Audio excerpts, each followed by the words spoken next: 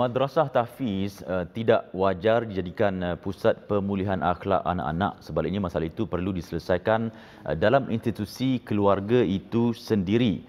Suruhanjaya Hak Asasi Manusia Malaysia ataupun Suhakam, Profesor Datuk Nur Aziah Muhammad Awal berkata ibu bapa bertanggungjawab sepenuhnya dalam membentuk dan memperbaiki sahsiah anak-anak di rumah dengan memberi kasih sayang secukupnya kepada mereka. Kalau dia ada perangai-perangai tertentu, kita kena ingat itu anak kita. Tentulah perangai itu datang daripada didikan kita sendiri. So kita daripada dia lahir itu, kita dah sebut dah bahawa ibu bapa ni bertanggungjawab daripada anak tu lahir sampailah dia membesar tu. Pembangunan diri anak itu adalah tanggungjawab ibu bapa dan kita yang membentuk anak itu. Dan kalaulah dalam proses dia membesar itu ada perangai-perangai, ada perkara yang dilakukan, kita kena baiki. Pemulihan itu berlaku dalam keluarga dengan cara kita sendiri.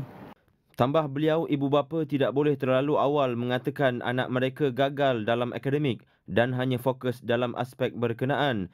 Ini kerana proses pembangunan diri anak-anak berlaku secara berperingkat sebelum potensi sebenar mereka terhasil. Selain itu, ibu bapa perlu bermuhasabah untuk memperbaiki sikap anak-anak yang tidak memuaskan. Katanya kebanyakan ibu bapa hanya fokus dalam mencari nafkah dan terlepas pandang dalam memberi perhatian kepada anak-anak. Tambahnya juga ada setengah ibu bapa hanya mengharapkan anak untuk belajar agama di pusat tahfiz tanpa memberi pengisian rohani yang secukupnya di rumah. Hari inilah saya dapati dalam kumpulan-kumpulan tertentu sangat gairah nak hantar anak ke sekolah tahfiz, sekolah-sekolah agama sebab dia rasa saya tak pandai dan saya berharap anak ni nanti bolehlah mendoakan saya, bolehlah menyembahyangkan saya kalau saya mati dan sebagainya. Sebenarnya anak-anak kita kalau pergi sekolah biasa dan pergi ke sekolah agama pada waktu petang tu pun mampu untuk melakukan itu.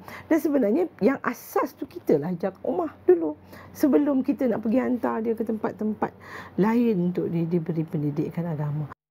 Ibu bapa juga perlu mengambil kira minat dan kecenderungan anak-anak sebelum menghantar mereka ke sesebuah sekolah atau pusat tahfiz, dan pendidikan perlu dipilih atas dasar kepentingan anak-anak dengan mengambil kira kebolehpasaran untuk menjamin masa depan mereka.